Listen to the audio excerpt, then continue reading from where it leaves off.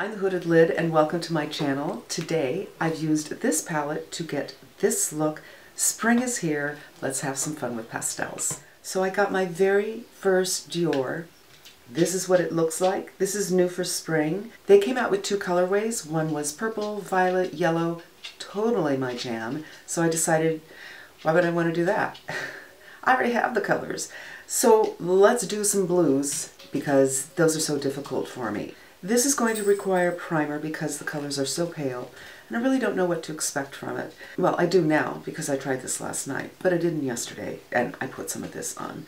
I was slightly inspired because two people that I follow, Mariah Leonard and Andrea Ali, both did pastel eyes in the past couple of days. Andrea has brown eyes, and she did a lavender. It was one shadow, and then she put a gloss over it to give it the vinyl look.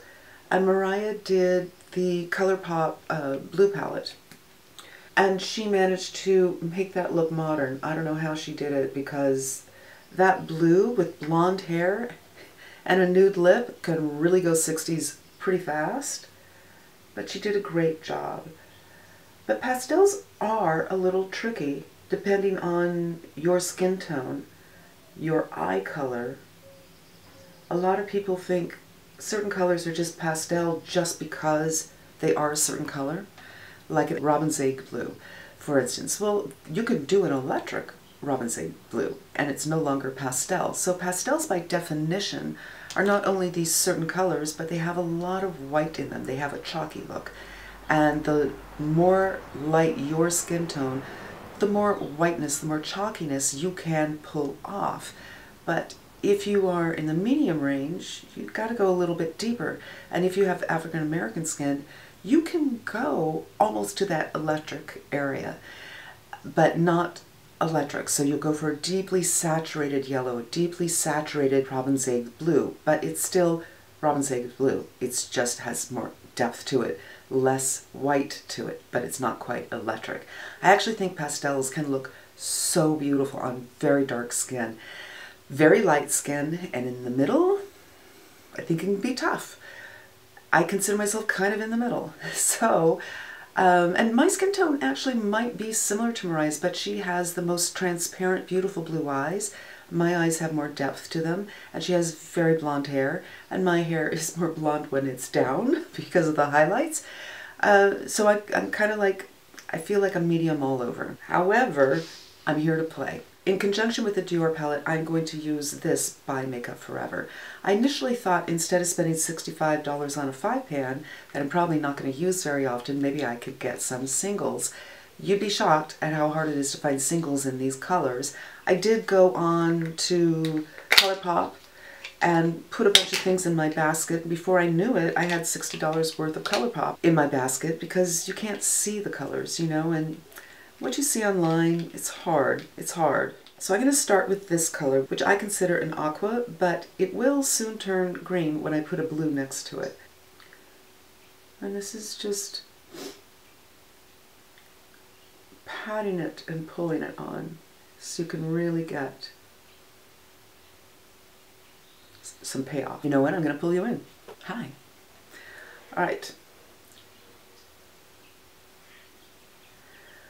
So I'm kind of basing how I'm going to lay everything down on one of Lisa Eldridge's old videos.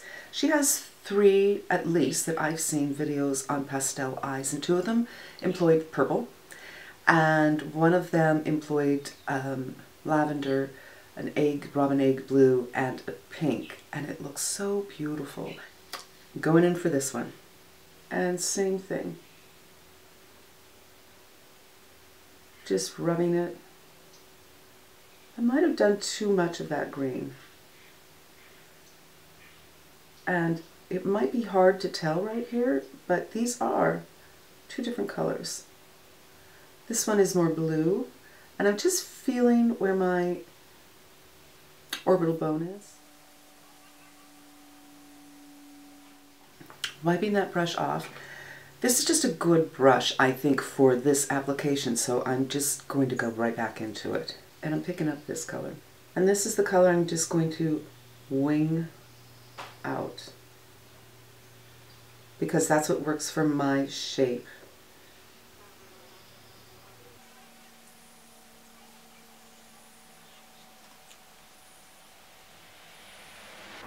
But if you've never been here before, I'm hooded, and I don't bring things out here, like boop and boop, I bring it out more here. Now I'm going to take another Smith, this is slightly larger, and I'm going to bring this color into the match. This is a really pretty champagne color, and these shadows are a little shimmery, not hugely shimmery. I thought that this is something I needed to do with a matte, and I'm just going to blend the colors together so that they have a nice fade. Back with the original brush into this pink, and that is going on top.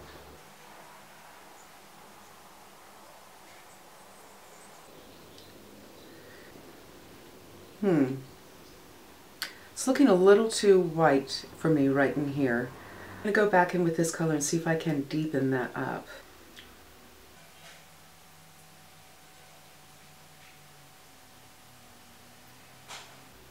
There you go. I'm not a fan with all this reflection right here. I think that's very old-fashioned, so I just want to tone it down a little bit. Taking a clean brush and just blending. So I'll get some of that pink still, but not so much reflection.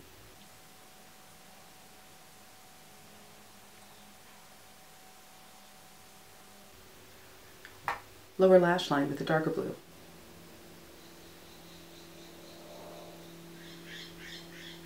The center color, that green color, I'm going center underneath.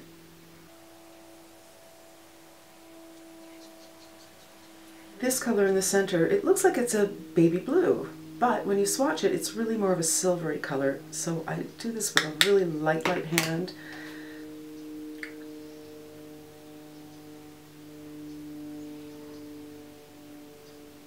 And maybe pull it up a little bit, but I don't want to pull it down. It's just not a great look for me. So I feel like my overall shape starts here and goes up here, so I kind of have this stretched out shape, which is fun, lifts everything up. I feel like it's really a look. This is not for work, but it is fun, right? I'm going to take a bigger fluff brush and just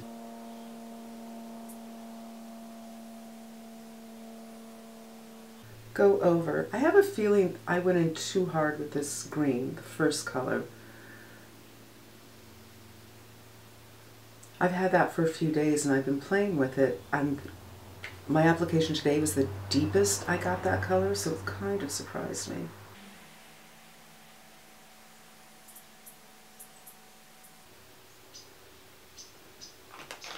I also got this new pencil from Makeup Forever, and I'm going to do a very thin line to about the center of my lid.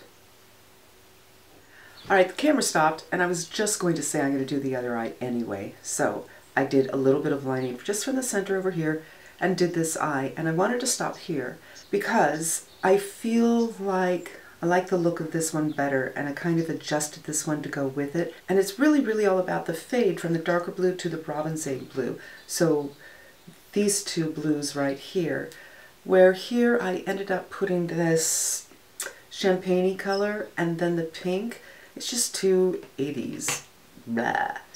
I am going to go back with the Q-tip and just try to tone that shine down. I do not like it. Another safe thing to do is hit it with some translucent. It's still there, but it's not egregiously there. And rather than going in with that champagne, I'm going to do a little bit of this pink, and I hope it'll work out.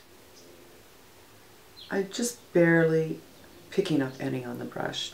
Again, bring this blue and this blue under the eye, and then going in with the center color again, just a little bit for the inner corner, not going nuts with it, not bringing it down, but I bring it up a little bit. But for me, I feel like that's the only way I can do these lighter colors, like this color and this color and this color, for me, have to be grounded with something like this. If you are very fair, you probably won't need to do that grounding. So let's just haze that out for shits and gigs. In fact, let's take a real blending brush, nice fluffy. So I did a look last night just to see what I could do, but I do like to kind of experiment in front of the camera, you know, to show how I think makeup should be playful and fun, and we can experiment with it.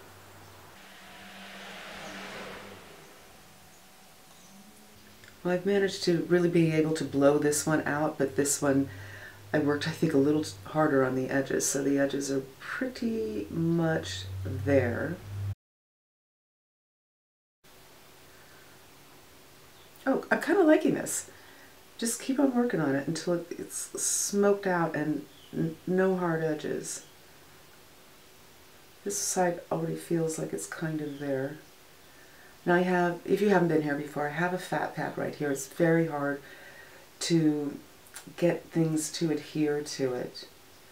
It just makes this eye more difficult. This is an old color called lilac. It's an iridescent color. I just want to play. Well, let's just see.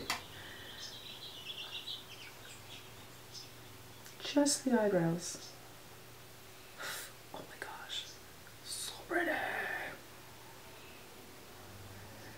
You know, a great thing about a quad is they kind of lay it out for you. This is what you can do, which is great, but it doesn't mean you have to be limited to that. So, okay, I'm at a crest over to Crazy Town. This is obviously not a look for every day, but it is a fun look. Great for spring, great for summer, maybe going out for brunch, just being playful. And the powders work really, really well. It's my first experience with the Dior powders, and I have to say, I'm very impressed, and I might be getting myself another one. I'll just have to find the right colorway, because these are expensive. These are $63 for 5, and we're used to paying, you know, $65 for this. It's going to give us a lot of different looks, but if these powders are any indication of the rest of their powders, thumbs up. They are very, very nice. And I think I need to change the lips and do the cheeks and powder my face, and I will be right back. I just wanted to come back and show you the look. I added a little incandescent light bulb over here to bring some warmth into it, because this time of year the light is quite cool, and I totally forgot. I want to use this yellow light a lot to make everything look warm, so it looks like what I'm looking like in my mirror here. So this is the look. I think it's fresh, and I think it's fun. And thanks so much for coming. And you know what? I like the nude lip. Nude lip is okay when the hair is up. Bye.